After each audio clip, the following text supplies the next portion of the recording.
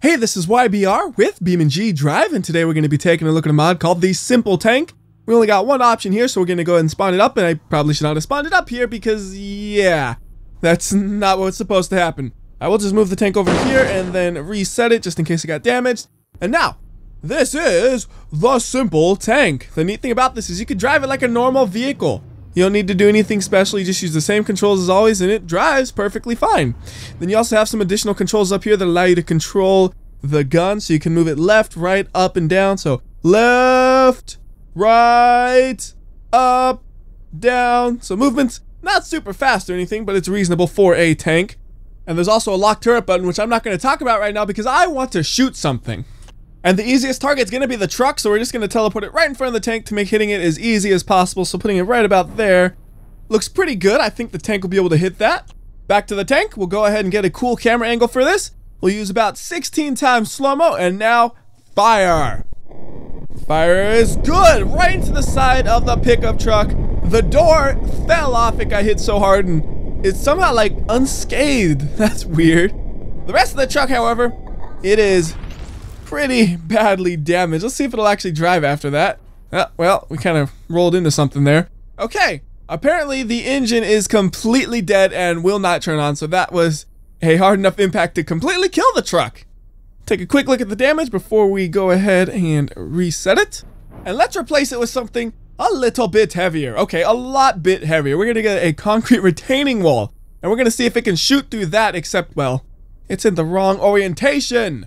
My plan was to shoot it from the other side because I didn't think it would have enough power, but let's just see what happens here. We'll do 16 times slow-mo once again, and then fire! Good hit? How much damage is it gonna do, though? Not that much! Not that much at all, though. I'm kind of curious. How consistent is the damage from one attack to the next? So if we reset the wall and then shoot it again, that one did a lot more damage. We got things flying into the air even. So maybe it just kind of depends on luck a little bit, or maybe it's on slow-mo? Because there used to be a thing with the old cannon where if you used slow-mo, it would just dribble the cannon out, and then if you used full speed, it would really hit it. So to test this, this is 100 times slow-mo right here. And we're gonna see, does it do a lot of damage, or does it only do a little bit? If it only does a little bit, then we know slow-mo messes it up. That's bricks flying everywhere, even hitting my tank, so I don't think that changes anything. And now, oh, my tank's out of alignment because the bricks hit it. If my cannon's not lined up anymore, there is one more option though. We could try driving into it and see what that does. Wow, we actually moved it. This is a pretty hefty vehicle because, for comparison's sake, if we do that with a T-Series, even a big fat T-Series, it's not going to do that much. So we get the T75 with the cement mixer for the extra weight behind it, and hopefully it spawns next to me. Perfect. We reset that, and we're going to be coming in from about the same spot, so we should have about the same speed. And watch how little damage this thing will do. That's it. Just like nothing. The tank definitely has some mass behind it, which means it would be really good at running over cars. So let's test this out. We need something that's a really good wedge shape. That means the bull light is coming out for this one. And then we'll put the bull light in a wedge formation, which means front end goes in front. And it should make it super easy for the tank to just crawl right over this thing.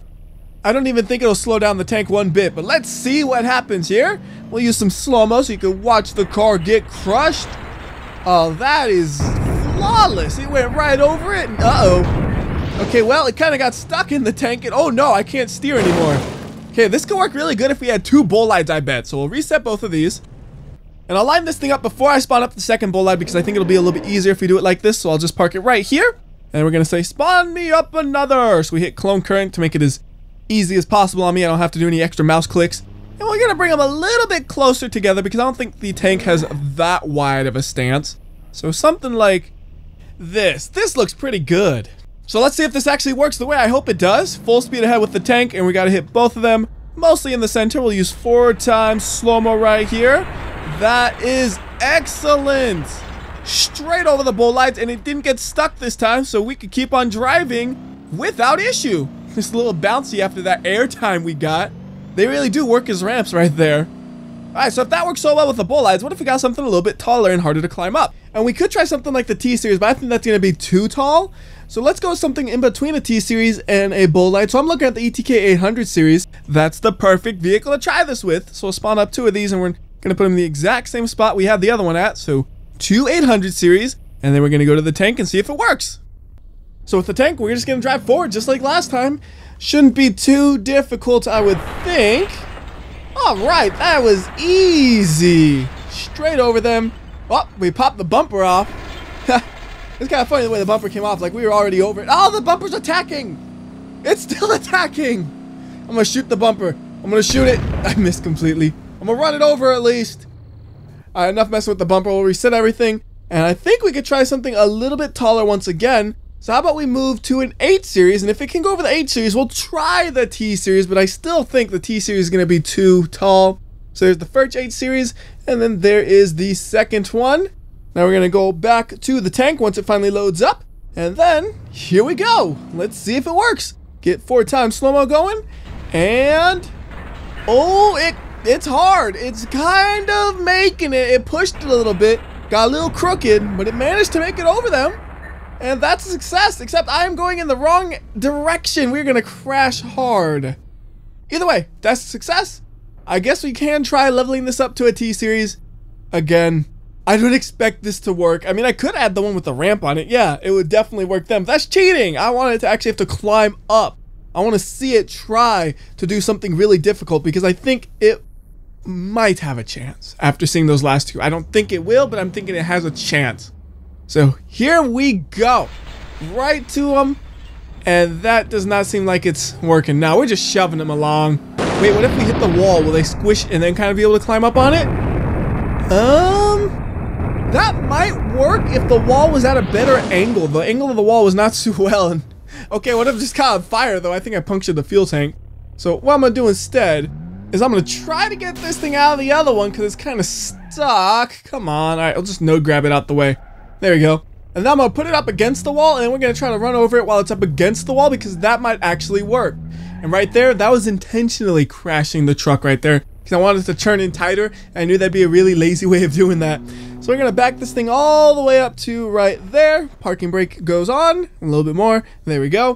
Then we're going to go back to the tank, and we're going to try to run this thing over. If we can maneuver the tank to that position. Sometimes the tank can be hard to maneuver. Like, it just does not want to steer well. Like right here, it's like, come on, tank, you can do it. There we go. Although I probably want as much speed as possible, so let's back this thing up. Oh, see? Like right there. What is it doing? I was accelerating and it started doing a stoppie. And now that I think about it, I never reset the T series, so I'll save the T series spot just in case I want it back here again. Back to the tank. And then let's line this thing up for a fast collision, hopefully. Come on, steer! There we go. Yeah, it doesn't work perfectly at lower speeds, but it seems like it does really good at higher speeds, kind of unexpectedly. Alright, so this could be the max speed we can get. We're going to get it up to almost 20 miles per hour here. We're about 17, it looks like. We're going to get the slow-mo on the T-Series, and let's see what it looks like. Wow! The whole frame of the T-Series just smushed, but I was not able to climb up it. It's just too steep of an angle, but you see just how much stronger it is, and ha! I didn't expect that to actually do anything. I was just firing pointlessly, and it actually blew it up. If I knew it was going to do something, I would use slow-mo. So let's do that again with some slow-mo because I think it'll be interesting to see all the pieces of the T-Series flying like that. Hopefully they fly again and it's not because like the tank was kind of inside of it. So right there, that looks like good alignment. We'll put a little bit of slow-mo on. We'll get a nice camera angle for this. And then we are going to fire and we're going to see if the pieces fly everywhere or not. So I fire, it hits, and the pieces are flying, although I missed the front part. Like I only got the upper half. And you know what? This thing might actually still drive. I see the cabin flying all over the place. Let's see here. Is it gonna drive? Yeah, it is completely drivable. Everything important to driving is actually untouched. The only thing that was damaged was the cab. This works perfectly, and I love how you can see the engine inside of it right there. Anyways, let's go ahead and reset this, and then we're gonna go and do this again, but we're gonna hit the lower half hopefully. So we'll lower the tank, and then we're gonna shoot at it and see if that does any better. So go, and there we go. Now we got parts flying in the air. We have completely stripped the T-Series of anything on it but the engine and bumpers and wheels. That's all that's left on that thing. And there's flames everywhere, and this one cannot drive because the engine got hit. There's a direct hit to the engine. So all we can do now is reset it. And then you know what I want to try? I want to try hitting a smaller car with the wall behind it, see if it does anything different. So we'll just put this right there, go to the tank, and then we'll get a good camera angle ready. And then we're going to go ahead and put some slow-mo on, and then fire. And that's a direct hit, and that's as low as it goes as far as I know, so we're not going to be able to hit it any lower than that. And I think that thing might still be able to drive. Let's take a peek at it. Wait, we can rev up the engine.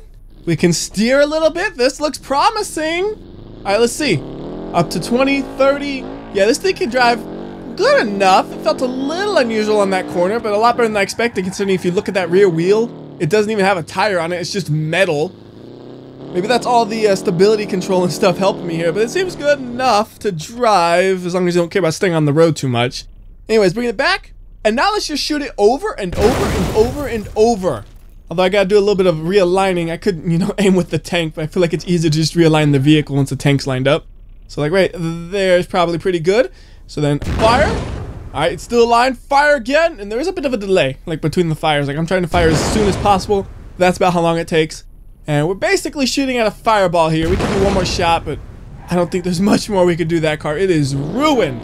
That thing's been crushed everywhere, but especially in the middle right there.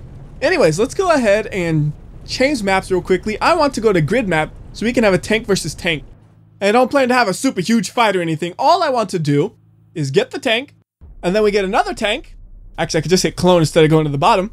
And we're going to shoot that tank with this tank, and we're going to see what happens.